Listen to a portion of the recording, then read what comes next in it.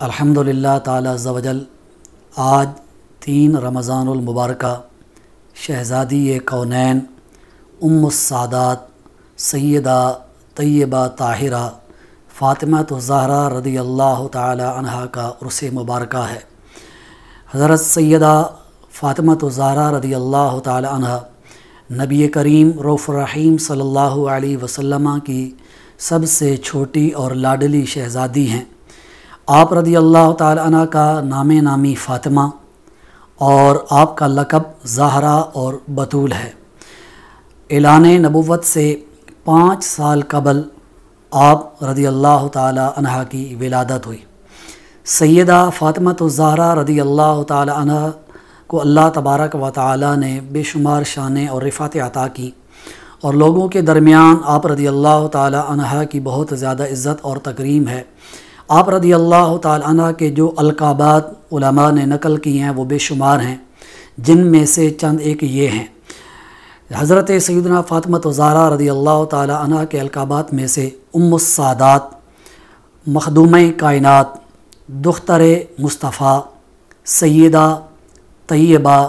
طاہرہ، عابدہ زاہدہ، ذاکیہ ذکیہ، راضیہ مردیہ، سیدۃ النساء، خیر النساء اور خاتون جنت رضی اللہ تعالیٰ عنہ ہیں۔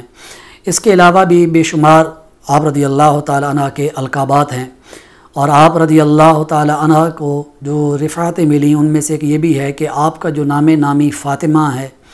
اس کی بھی وجہ تسمیہ بڑی پیاری نبی رحمت شفیع امت صلی اللہ تعالی علیہ وسلم نے خود بیان کی ہے۔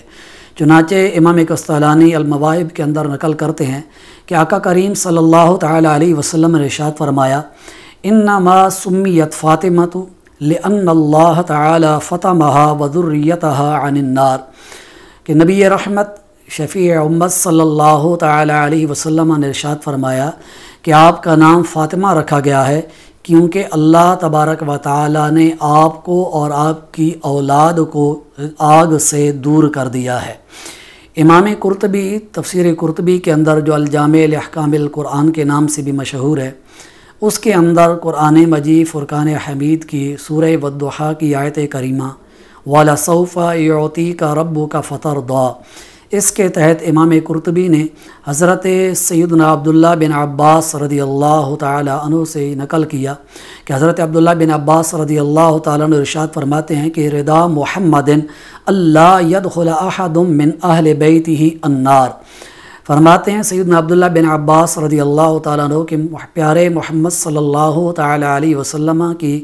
رضا اس بات کے اندر ہے کہ آپ کے اہل بیت میں سے کوئی بھی جہنم میں داخل نہ ہو۔ یہ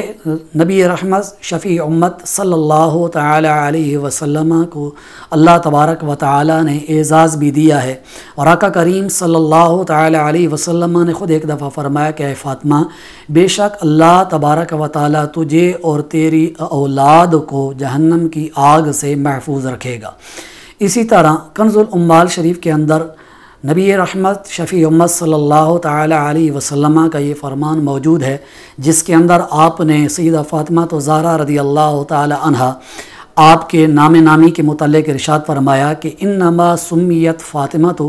لأن اللہ فطمہا ومحبیہا عن النار، کہ بے شک ان کا نام فاطمہ رکھا گیا ہے کہ اللہ تبارک و تعالی نے ان کو اور ان سے محبت کرنے والوں کو آگ سے دور کر دیا ہے۔ یہاں الحمدللہ تعالی عز و جل ان لوگوں کے لیے جو سیدہ طیبہ طاہرہ عابدہ زاہدہ محدثہ فاطمہ الزہرا رضی اللہ تعالی عنہ سے محبت کرتے ہیں، ان کے لیے بہت ہی پیاری یہ نوید ہے حضور علیہ الصلوۃ والسلام کی زبان سے کہ اللہ تبارک و تعالی حضرت فاطمہ الزہرا رضی اللہ تعالی عنہ سے محبت کی وجہ سے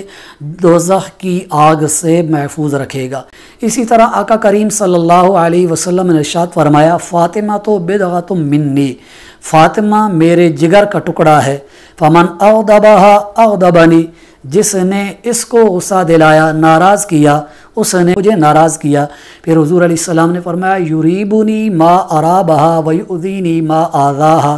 جو چیز اسے اذیت اور تکلیف دیتی ہے وہ مجھے اذیت اور تکلیف دیتی ہے۔ یہاں پتہ چل گیا کہ نبی کریم صلی اللہ علیہ وسلم نے اپنی بیٹی سے محبت کا اظہار کتنے پیارے انداز سے کیا، اور یہ دیکھیں یہ اس دور کی بات ہے کہ جب سیدہ فاطمہ الزہرا رضی اللہ تعالی عنہ سے حضور نے پیار کا اظہار کیا، کہ جس دور کے اندر بیٹی کو اپنے لیے عار سمجھا جاتا تھا، لوگ بیٹیوں کو زندہ درگور کرتے تھے، بیٹی کو وہ عزت اور شرافت نہیں دی جاتی تھی، تب حضور علیہ الصلاۃ والسلام نے ارشاد فرمایا کہ بے شک فاطمہ میرے جگر کا ٹکڑا ہے، اور فاطمہ میرے جگر کا ٹکڑا ہے تو ایسا ٹکڑا ہے کہ جس نے اسے کوئی اذیت دی، جس نے اس کو ناراض کیا، گویا کہ اس نے مجھے ناراض کیا۔ تو اب یہاں پر یہ بات بھی ایک لمحہ فکریہ ہے کہ جن لوگوں نے امام حسین رضی اللہ تعالی عنہ کو اذیت پہنچائی تو یقیناً انہوں نے سیدہ فاطمہ الزہرا رضی اللہ تعالی عنہ کو بھی اذیت پہنچائی۔ اسی طرح جنہوں نے امام حسن مجتبی رضی اللہ تعالی عنہ کو عار المؤمنین کہہ کر پکار کر امام حسن مجتبی رضی اللہ تعالی عنہ کو اذیت پہنچائی، یا آج بھی جو ان کے فیصلے پر جو سر تسلیم خم نہیں کرتے، جس چیز کو خلافت کو انہوں نے قبول کیا تھا اور پھر جس کے سپرد انہوں نے معاملات کیے تھے، آج بھی جو ان پر طعن و تشنیع کرتے ہیں، ان کے لیے یہ بات لمحہ فکریہ ہے کہ دیکھیں جب ان کو تکلیف ہوگی تو یقیناً ان کی والدہ ماجدہ جو سیدۃ النساء ہیں، جو شہزادی کونین ہیں، ضرور ان کو بھی رنج پہنچتا ہوگا، اور جب ان کو رنج پہنچتا ہوگا تو یقیناً یہ نبی پاک صاحب لولاک سیاح افلاک صلی اللہ تعالی علیہ وسلم کو ضرور رنج پہنچتا ہوگا۔ لہٰذا وہ لوگ جو ان سے محبت کرتے ہیں، یقیناً نبی کریم رؤوف الرحیم صلی اللہ علیہ وسلم بھی ان سے محبت کرتے ہوں گے۔